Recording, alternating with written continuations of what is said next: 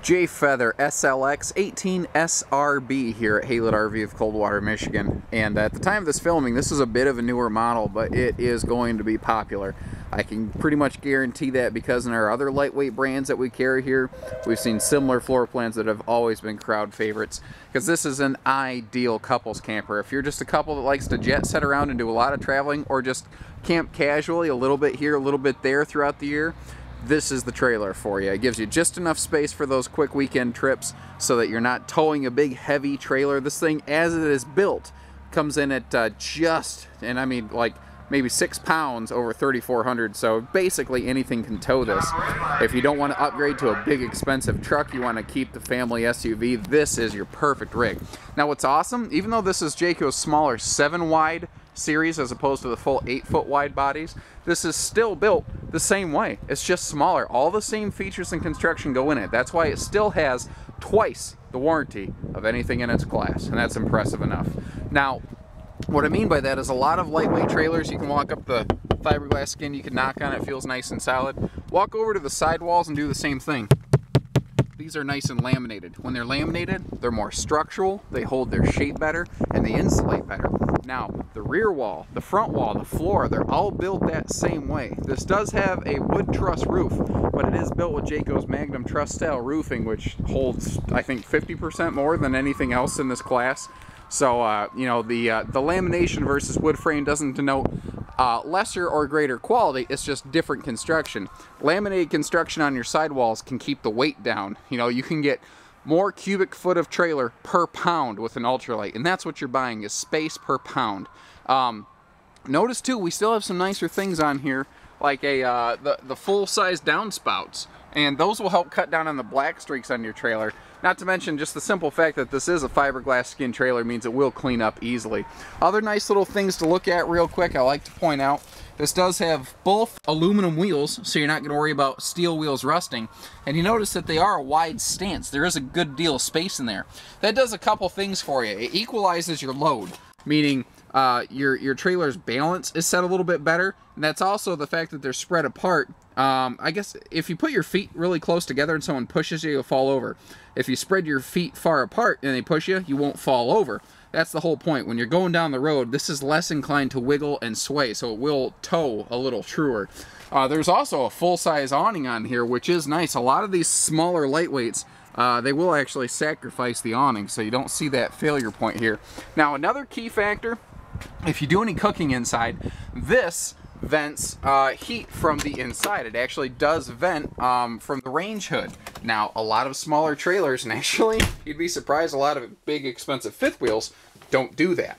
I don't know offhand the name of this color scheme, by the way. It's like a light brown sofa. The way the light is hitting the camera, it's looking almost greenish. So, again, that's the difference between seeing them in person and seeing them in the pictures.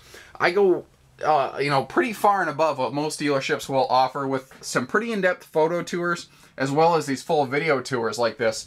But seeing is believing. It is different once you see them. Stuff like this overhead storage here doesn't look really impressive in this video. When you get here in person, you realize it goes clear up to your elbow. It actually is nice. And notice things too, like they're using the nicer metal struts on these overhead doors as opposed to plastic struts. But, I mean, even plastic struts are an upgrade from what most manufacturers give you in their smaller brands. A lot of them don't give you anything to hold those doors up, so you have to juggle it open with your head. Now, a lot of these compact trailers, they will shorten up the interior height. Now, you can see here, I'm 6'3", with some boots on right now, and I still have plenty of room above my head. I'm not worried about hitting my head on light fixtures or anything like that.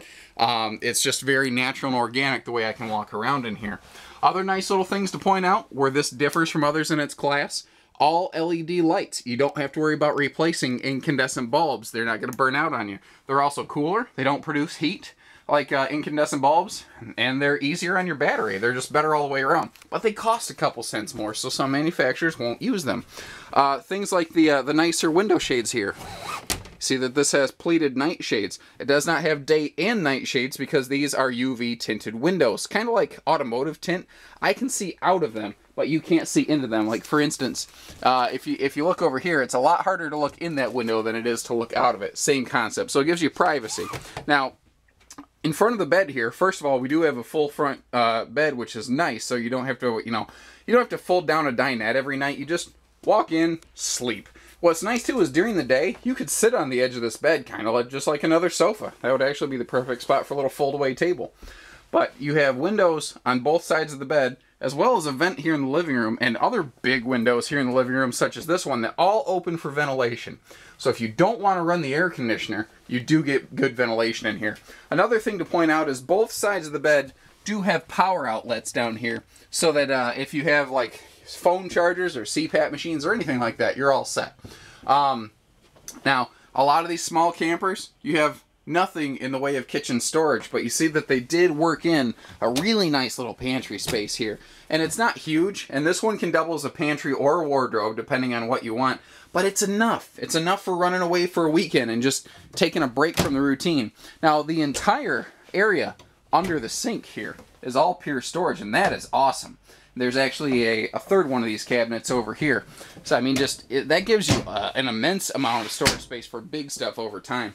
Now, they did leave you big blank spots here of extra counter space so you can actually prepare food and whatnot.